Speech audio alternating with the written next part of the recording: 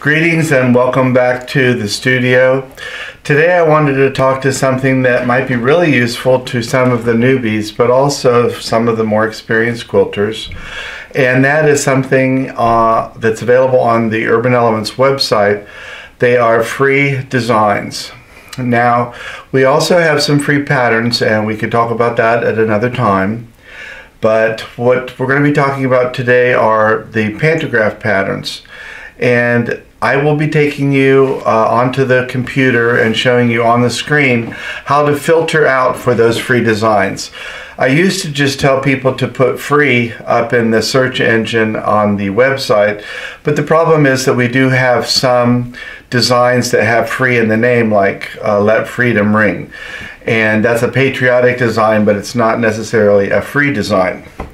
So I can show you how to filter those designs to find the free ones. I believe there's something like 55 different free designs. Now we have digital designs. The digital designs are only for people who have a computerized long arm system.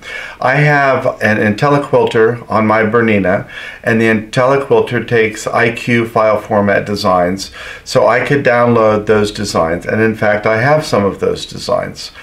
There also is a self-print function for the other paper pantos. Now we don't ship free pantos because that would incur a cost for the paper and the shipping.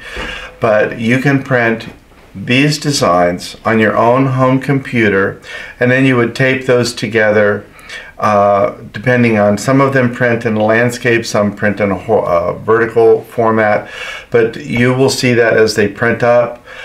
You will just print out as many copies as you would need, either to accommodate the quilt that you're working on, or if you wanted to go the full length of the table, you could print out as many copies as you needed to do the whole back of the table, and that will depend on your setup. So that's about the only thing you have to decide, except which one of the beautiful pantos that you want to download. Now there's no limit. You could download all 55 designs if you wanted. Some of them are blocks, so you could use them in the block of a quilt. And I've shown how to do that using the pantograph grids to help center the block when you're working on a block like that. There are also some edge-to-edge designs which are really useful. Some really cool ones. I even saw in the Bernina booth once that they were using one of our free designs to do when you use the yarn, couching. They were doing couching on the lounge lizard, and it looks really beautiful. I think there's also a frog in there in the free stuff. But so that you have the edge to edge, and then there are also, I think, 1 or 2 sets where they have a whole cloth quilt, where you have the pantos going down the side, across the top, and then some corner elements and something in the center. So there are a lot of options on there. I think you'll have a good time looking at them. It's a great way to add to your collection, expand your library. It's also a great way for people who are just getting into pantograph quilting to practice without feeling like they have to make another investment after they've already purchased a machine. So, and there's also videos on the internet of how people transfer a pantograph to the back side of a quilt, and they will do the quilt in reverse using their domestic machine. So you could look that up also. But I'm going to take you inside. We're going to look at how to find the free designs, how to download them either for digital or the paper, and for the paper, how to go ahead and print them off. For the digital, you would just be saving it to a thumb drive and taking your thumb drive to your computerized system. So let's get moving that way, and we'll get started on this very easy tutorial on how to download free digital designs. We are at the Urban Elementz webpage as promised, and I have already logged in to protect my login information, and we're going to go to quilting designs. This is one of the topics in the ribbon here, so we'll click on quilting designs, and what we will get is a new screen. On the screen here we have some categories and we have some subcategories. So we're going to click on subcategory and we're going to go down here to the category of free, and you'll see in parentheses the number 55. That is an indication of how many designs are in the free folder. So we'll click on that and wait for the website to open it up. We can see here, before we get down to the designs, we have a paper pantograph, which is usually printed with 1 or 2 full rows or partial rows for the next lineup. Those are ones that we ship out. We have digital designs. The zip files included are all of these different file formats, and in our help section there is an explanation of which type of computerized system takes which one of these file formats. But when you download a design, you get all of the file formats, and what you would do is unzip the one that you need and save the one that you need to a file, a thumb drive, and then take that to your computerized system. I generally try and get into the good habit of having a designated file for my digital designs that have the file format that I need, and I delete the rest just so it doesn't take up space on my computer, because I don't need 18 different file formats that I cannot use.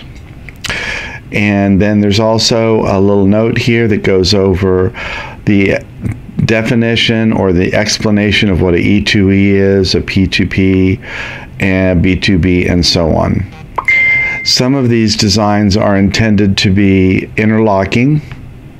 You can see how this particular one's, the Argyle, goes up and down and they nest in together. Again, the same thing with bean sprout. But if you did bean sprout on a border, you would have these dips where you'd have to be doing partial rows. So some of them, the border to border, are a little more solid. They're flatter on the top and bottom, so they would completely work in a border situation. As you can see, there are some block designs. Abstract and all decked out are 2 examples. We have happy birthday wishes. These are pantographs here that would sew all the way across the edge of the quilt. This particular one here, circuitry, you can see how in the black design the red would be the repeat for the next row or the previous row, but you can see how the top and bottom of that design is very flat, and so something like that could work in a border.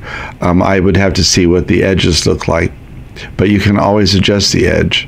But this nice flat top and bottom might be really good in a border situation.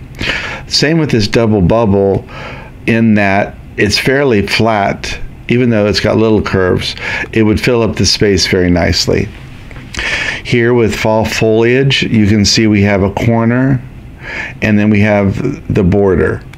This could be used as an all-over design, as you see with the repeats, or it could just be used one time in the border and then go around the corner and then continue on. So some of these can be used in multiple ways. Again, we have this funky feather block. This is really cute, funky feathers. This is petite.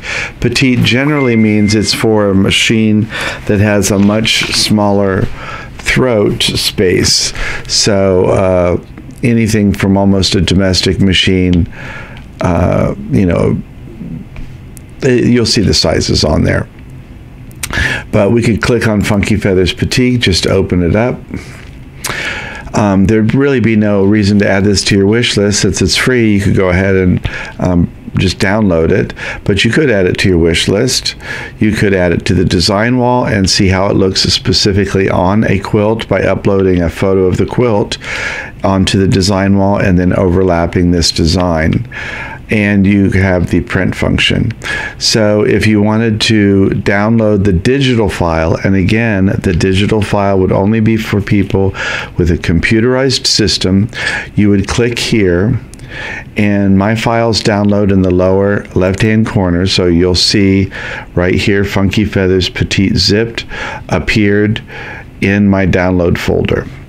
If I wanted to download this as a self-print, I would click on this one, and again you'll see it's going to download here. Now it's downloaded as a PDF. This is a printable file format.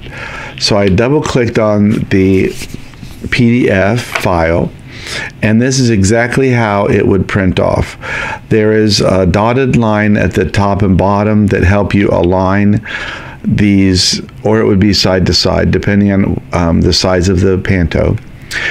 But it would help you line up these papers edge to edge, and then you would either use a glue stick or the clear magic tape, tape them together, and you would print off using your printer function here. I do not have a printer connected to this computer, but if you selected print, and then you could go ahead and you want to make sure when you're printing that you do not have it adjust to fit. You want to maintain its original size because you don't want it to distort. But you would print off as many copies as you would need to fit either the quilt or the back of your machine. So it's a fairly simple process. Here, let's go back and see some of the other beautiful designs.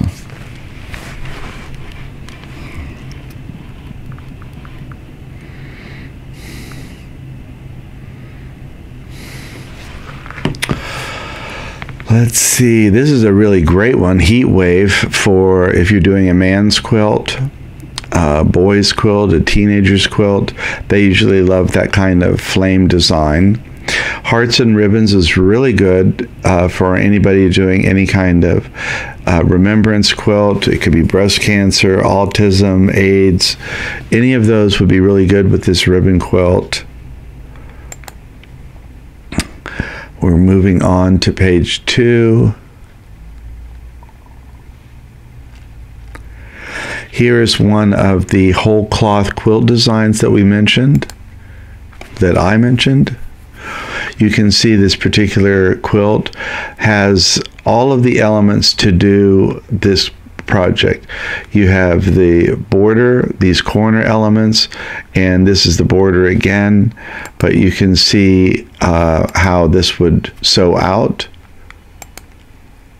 And again, this comes as either a self-print or a digital, and you can see all of the different elements that you would get with this particular download.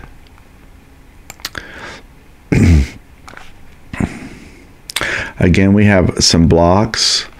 Oodles of Doodles is really cute. That's a petite. I love this particular flowing heart, patina. I think I've already downloaded that one. Here is the ribbit block, and here is the ribbit panto. I've seen this done out with the couching with yarn. It sews out really beautifully, and it's a really fun thing to do on a child's quilt. Somebody that likes really tactile things to play with. The rosebud is beautiful. We have the border, the edge to edge, and the corner.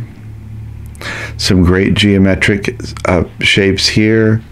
Scrolling vine with the corner. And let's go to page 3.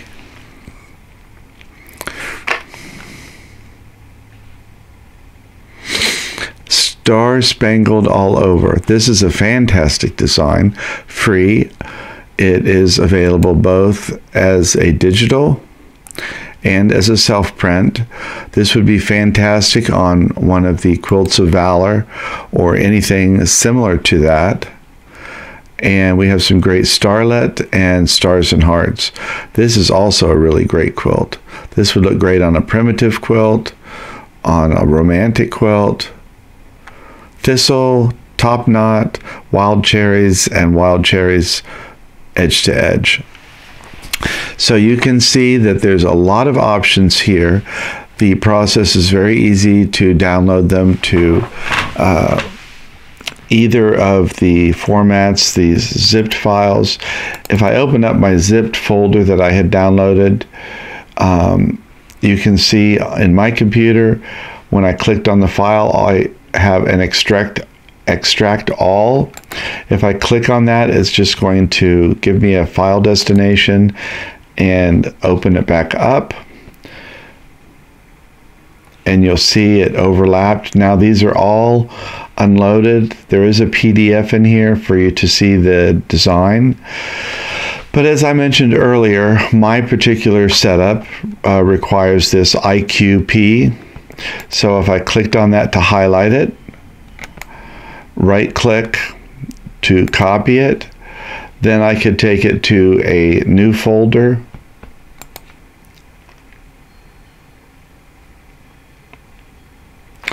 I could name the new folder Unzipped Files, Unzipped IQ Files. And I could pop it in there. And it's finished. Now my design is right here in the IQ files. There isn't any point to open any of these files on your computer. Your computer does not know what to do with it. So don't try and open these up. If you do, what will generally happen is that the computer will rename it something and then you won't be able to find it. So don't try and open these files with your computer except for the PDF file, because it just, the computer will try and do something with it when it wasn't really intended to. So don't open these, just go ahead and copy and paste them as needed. And then if I had a thumb drive in, it would have appeared down here in my network. I could have copied it from here and pasted it to my thumb drive. Very simple.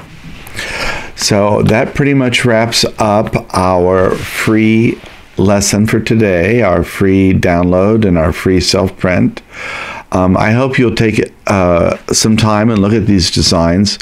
Download as many or all of them, because they all have their uses. It's a great way to expand your quilting library. And until next time, thanks for stopping by the studio.